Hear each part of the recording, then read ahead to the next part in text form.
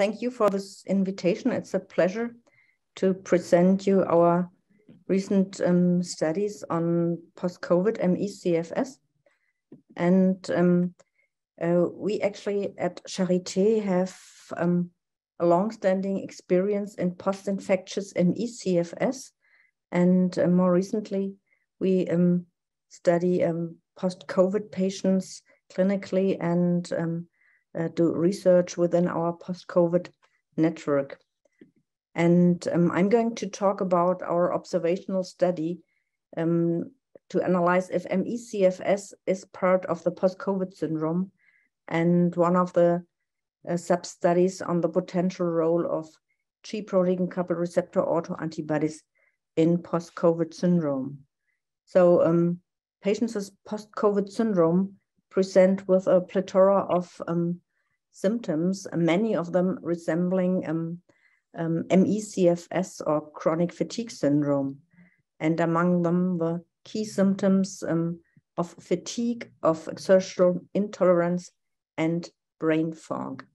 So we performed prospective observational studies, seeing patients presenting with these three key symptoms and analyzing these patients in a team of interdisciplinary physicians for potential comorbidities, assessing symptom severities, doing various laboratory studies, and looked for the presence of ME-CFS using the Canadian consensus criteria. And the study was just published last week in Nature Communications. And the main finding of the studies is that COVID can indeed trigger ME-CFS, very similar to ME-CFS we have known for a long time, triggered by other infections like EBV. And it's mostly in patients following so-called mild COVID. However, looking at these criteria of fatigue and exertion intolerance, we could define another post-COVID subset with very similar symptoms. And the main difference is that they had a shorter post-exertional malaise. For those who are not familiar with ME-CFS, that describes that even minor exertion can lead to disease aggravation lasting per definition in ME-CFS at least until the next day. And in this other subset, patients reported on having exertion intolerance as well, but this usually was shorter and they usually recovered within the same day.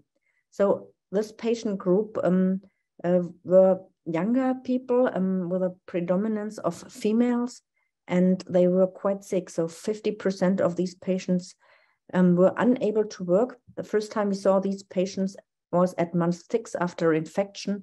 We've been following these patients now for more than 2 years, and we couldn't actually change the disease course with the symptomatic treatment. So many of them are still very sick, and the most severe of them are bedridden, and the presentation and the disease course is very similar to our other post-infectious ME-CFS patients.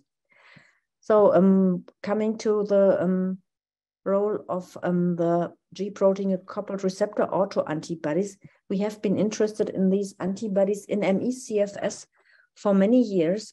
They are fascinating because they are natural regulatory antibodies, so we all do have them, and most of them are agonistic, so they stimulate the receptors they target. We know now that they are dysregulated in many diseases, and if we have altered levels, this may either indicate a homeostatic response to receptor activation or indicate autoantibody dysfunction. In ME-CFS, we know that beta-2 receptor adrenergic antibodies are elevated in a subset and are dysfunctional. We did a recent study showing that they correlate well with severity of symptoms, and first trials also provides evidence that autoantibody depletion is effective in ME-CFS and post-COVID syndrome and leads to a sustained drop of beta-2 adrenergic receptor antibodies. So the study we performed in the post-COVID patients, and we just published this study as well in Frontiers Immunology, is straightforward. So we analyzed levels of a total of 20 G protein coupled receptor antibodies in these two cohorts of post-COVID symptom patients, and in healthy controls, those who had COVID but completely recovered, and those who never had COVID. And these antibodies do target various receptors, and to cut it short, the main function of these receptors is to control the cardiovascular symptom and to control inflammatory pathways. So what did we see? We found that several of these antibodies are dysregulated, so that network connections were altered. Some of these antibodies were actually lower in post-COVID patients. And the most striking finding is that we found that they do correlate with symptom severity.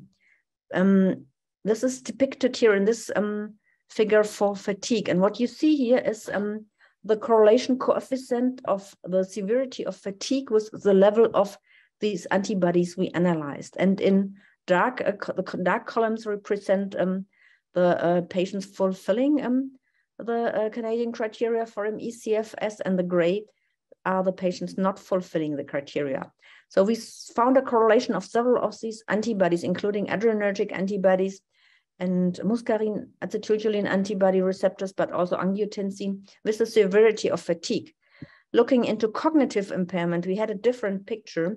Here only antibodies to PAR and CX3 receptor and stabilin did correlate with severity of cognitive impairment, pointing probably to an inflammatory mechanism. And again, only in those who have the full clinical picture of ME/CFS, but not in the others. And most strikingly is many of the post-COVID patients actually present with Raynaud symptoms.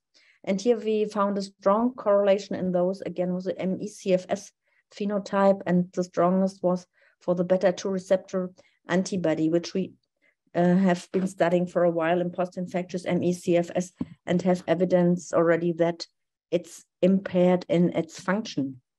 So we did also some studies on endothelial function in these patients, and to sum up our studies, which are also published already, is that in these young patients following 6 months after COVID, we have already evidence for endothelial dysfunction by a technique, the endoPET analysis, where we analyze the function of the capillaries in the fingers. We find various endothelial biomarkers altered. Most remarkably is that endothelin levels are upregulated in both of these cohorts, indicating hypoperfusion of endothelial vessels. And we also could observe that sera from these patients does impair nitric oxide mediated pathways when studying them in vitro in endothelial cells. So to sum up our findings, we know that ME/CFS is part of the post-COVID syndrome using the strict Canadian consensus criteria. G protein coupled receptor antibodies are associated with symptom severity in post-COVID ME/CFS, and our data point to endothelial dysfunction and hypoperfusion as a pathomechanism in a post-COVID ME/CFS. This slide is to acknowledge my co-workers and our funding. Antibodies were determined with the assays from Celltrend, and this is our fatigue center at Charité, where we have a site we provide a lot of information for patients and physicians, and also have regularly educations. Thank you.